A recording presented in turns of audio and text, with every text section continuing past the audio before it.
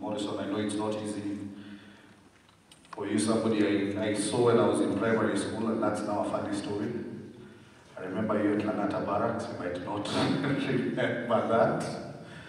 All the way to the theatre, Paul Esana, and let's hear what you have to say about our young man. Thank you, Mwana. I'm Jambon. Yes, I am Joe Mudulu's father, and I plan to say something, I written something down to come and read it in front of you, but I don't think I will do so. I'll just speak openly about my son and appreciate the Lord for his doing. And I really appreciate the tribute you're giving to Joe, because you're saying exactly what he was. Very friendly, very charming. He was very, very active in sports.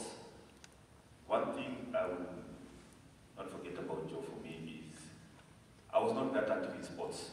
Mariah used to play a lot of football, he used to knock me down.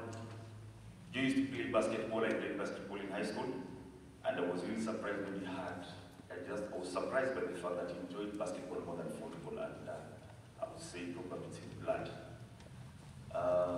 One major thing I remember Joe for is, he really loved to challenge my English, and he really liked to do hard English words.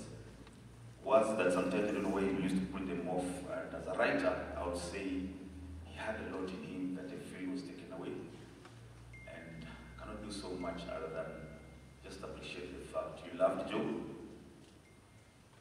And it's not going to be easy for many of you here, so it's not going to be easy also for me, but I have to forge on ahead and have to believe and trust in the Lord. Thank you guys. Thank you for listening.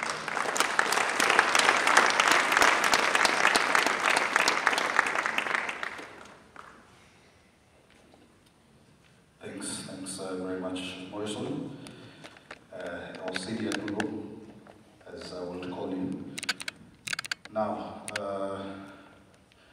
Kareh, I think it's time you came and shared with us your life journey with our little boy.